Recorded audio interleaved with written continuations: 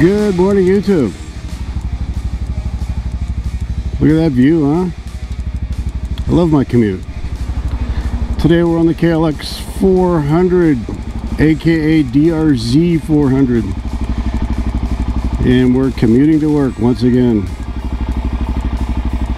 Hopefully not going to be required in a few years. Maybe we can work out some sort of retirement, eh? Anyway, let's go.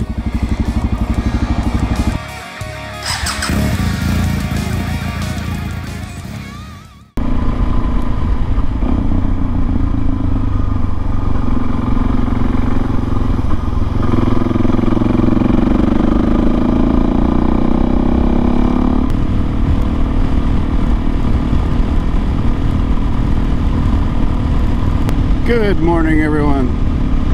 Welcome to another episode of Commuting with Mike. Just kidding. Another gorgeous morning in Southern California. It's finally starting to cool off a little bit. I think we're at 67 degrees this morning. We had 107 degrees on like October 3rd, 4th. Kind of crazy. That's not normal. But it seems to be back to normal right now. Today we're on the KLX 400 / DRZ 400. It needed a test drive since I disassembled the triple clamp, cleaned off the old grease, put in new grease, retorqued that, and adjusted the spanner nut to my liking. And I also replaced the brake pads with EBC HH pads, and I replaced all the brake fluid. The brakes are definitely biting better. Last time I rode it, I grabbed a handful of brake and went, hey, I think a wooden stick might be better. So I changed some things around.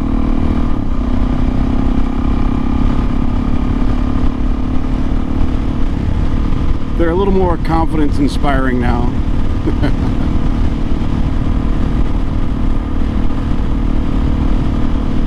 One thing I haven't put on this bike is heated grips. I'm gonna ride it this winter. I might have to.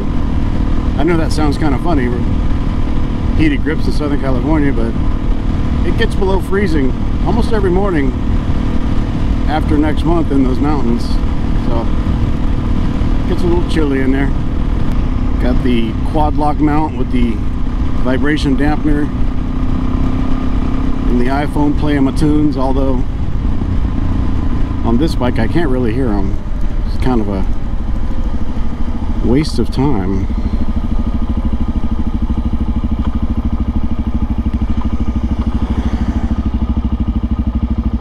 Would be better to have the maps going. Oh yeah, we have traffic. The brakes are definitely way better. I probably didn't need to do a 120-mile test ride to figure that out, eh? Trump Vance.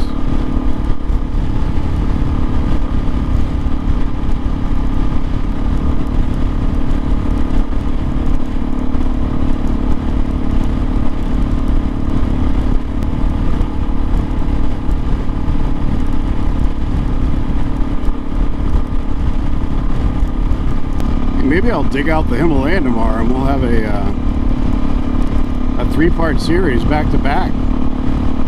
Versus 300 versus DRZ versus Himalayan.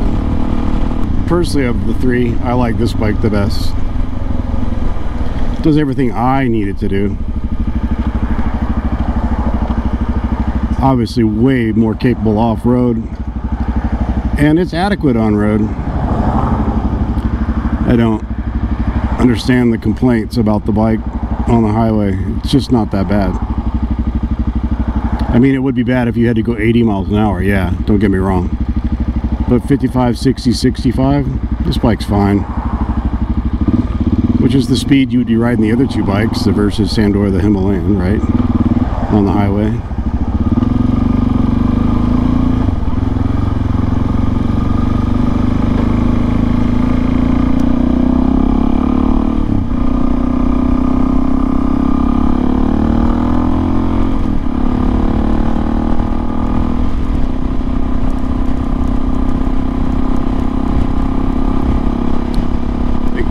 Staging area back there on the left for cleanup from the airport fire.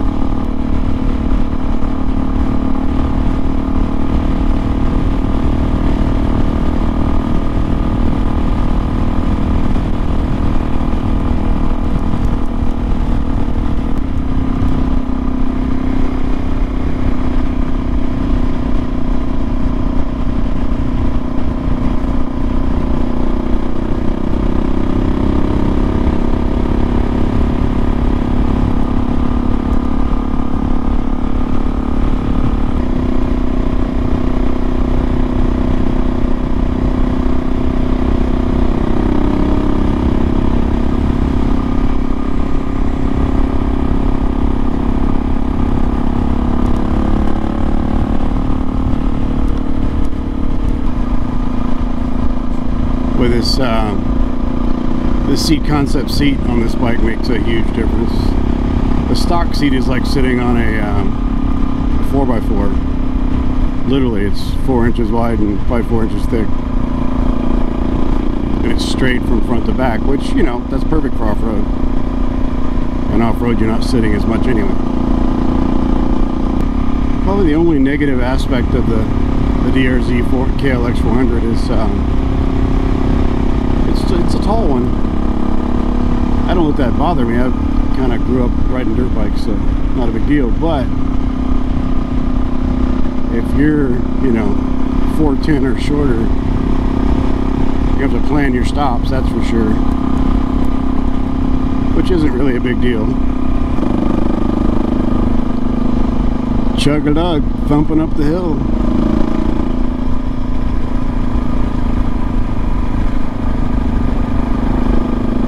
Look at that view.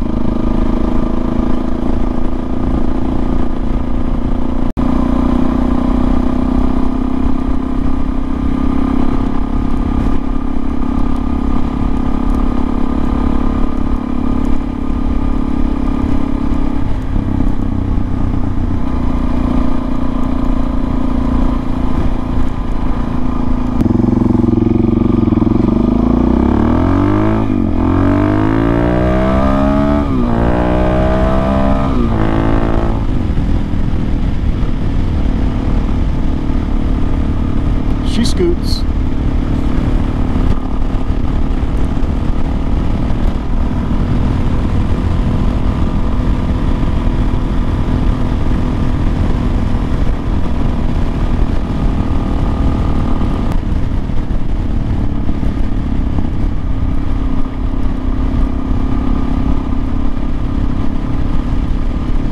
Forest rat.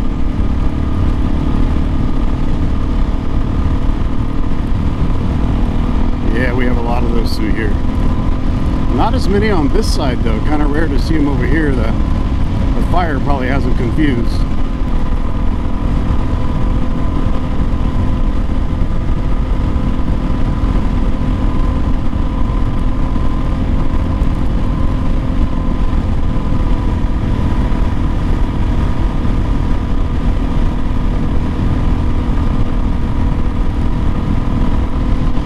She's brisk up here in the hills today. It's funny the different smells and environments you encounter on this commute, because changes in elevations, geographic changes.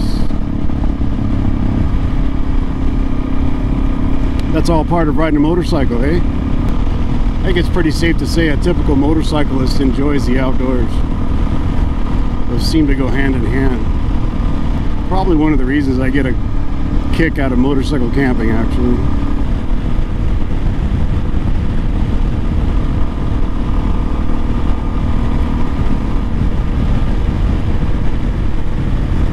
I don't know if any of you guys watch follow Itchy Boots. She crashed last year, broke her collarbone, and the surgeons punctured her lungs trying to fix that. And she was down for quite a while. Still recovering, actually. But she decided on a new bike, and she went with an old bike because for the types of riding she does, having all that technology, it's just not a good idea. You know, kind of hard to find someone in the middle of the jungle in Africa or desert to fix your cruise control or your navigation or your fuel injection or whatever. Yeah, I understand that. I do find her choice of bikes interesting though. She went with an old 1980s Tenere 600. It's either 600 or 650. I think it's a 600. And yeah, that's not even low tech, that's no tech, right? Which is good. I don't mind that at all. I love kart raiders and those things. But it's kind of a tall bike for her, and it has a 6.5 gallon gas tank, I think. It'll be a little top heavy if she tips over. But, you know, it's her choice. She knows what she's doing. She's definitely ridden in remote areas a lot more than I have.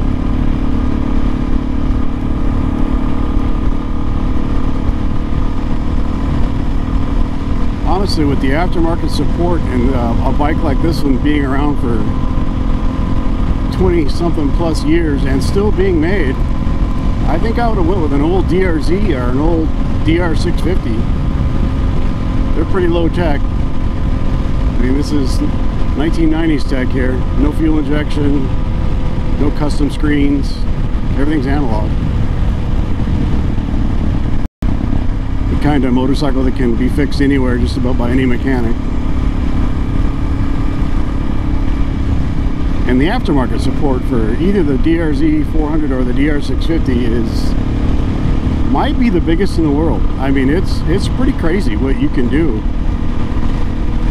to a DRZ or the 650 in regards to accessories and aftermarket parts. There's a whole bunch of people figuring out that new bikes just have too much crap on them. So you get places like Rocky Mountain supplying all kinds of goodies. You know, you can buy an old DRZ with a reasonable amount of miles on it for $3,000–4,000, right? And spend another maybe $2,000 and get it cross-country BDR ready. And you get yourself basically a new bike like this one for less than $6,000. It's better than what you can buy from the manufacturer. I mean, I've got this Acerbis 5-gallon tank, or Acerbi, however you choose to pronounce. You know, just all the aftermarket parts on the DRZ do make it that much better and bring it up to speed. No cruise control. I mean, I guess you could put cruise control on it if you wanted, but I'm not seeing that as a requirement on this bike. I don't plan on long distance highway treks. I have drive mode dashboard, which I can put right here, and I have. This covers everything else up. It gives me everything I need to know as far as navigation and weather and all the stuff.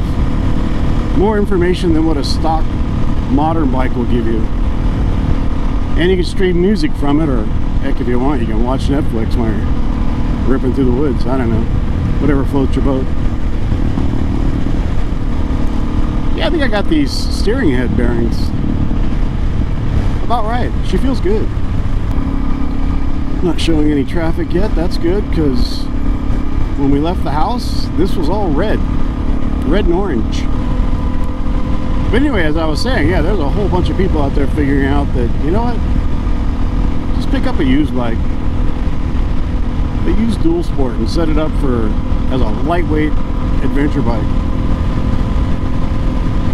I mean, if I was to head out cross country on this guy and I just chose 2-lane roads like this one, which is what I normally do anyway, because I hate the highway, a bike like this, or CRF 300 or KLX 300, They're all perfectly adequate for that, as long as you don't have too much gear and you're riding solo.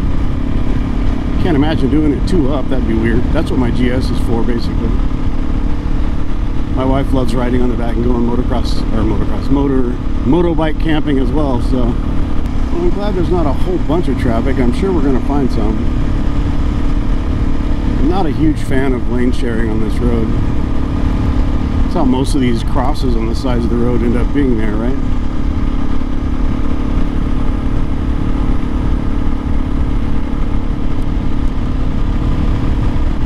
Not a fan of being rear-ended either, though. Hey, look, car parts. Need a lower A-arm and a drive axle, spindle, disc. Might fit your car, who knows? Had to be one hell of a crash and knock your freaking lower A-arm off along with your drivetrain. Like I said, I've seen dumb things happen that could have been prevented. A little chilly right here. Chilly wonkers. Where's my heated grips? Oh no, we have fog. That's why. How do we have fog?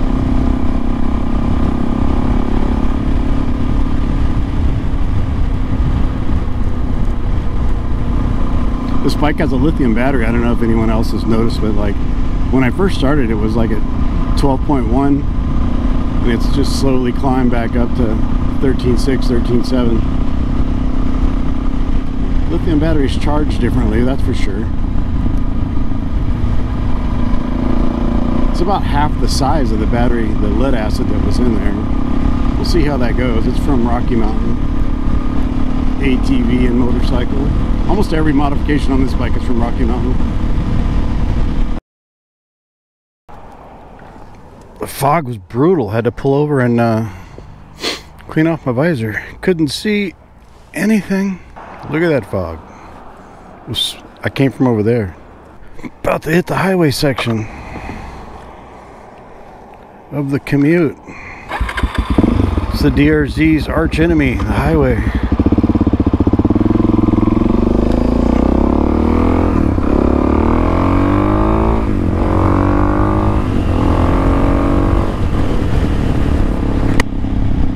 Hey, at least I can see now.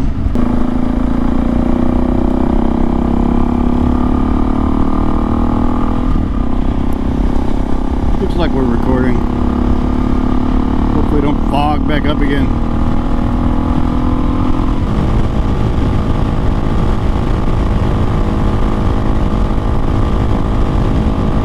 Yeah, there's 68 miles an hour. That's not too bad.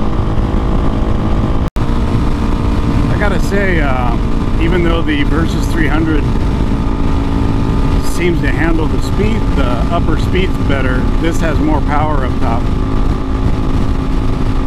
Like acceleration from 69 up to 80. I'm pretty sure this would pull away from the Versus 300.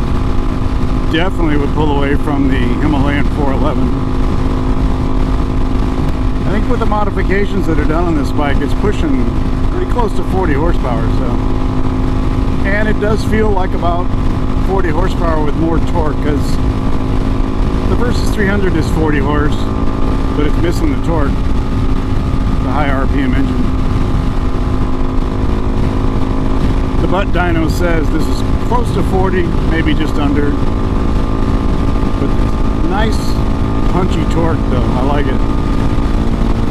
I've never ridden a stock DRZ, so I don't know what to compare it to. I trailered this guy home when I bought it from the previous owner, ripped it apart, put it back together again. I never even rode it in the condition it was in, which wasn't bad. I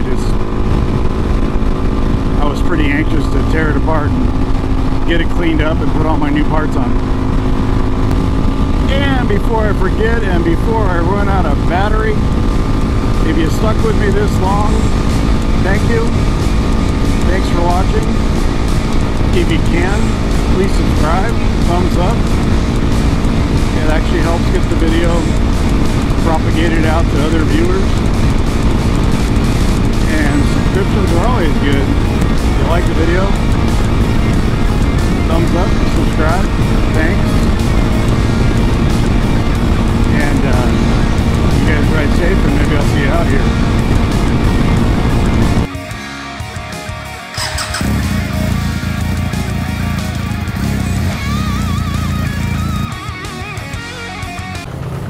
Target locked.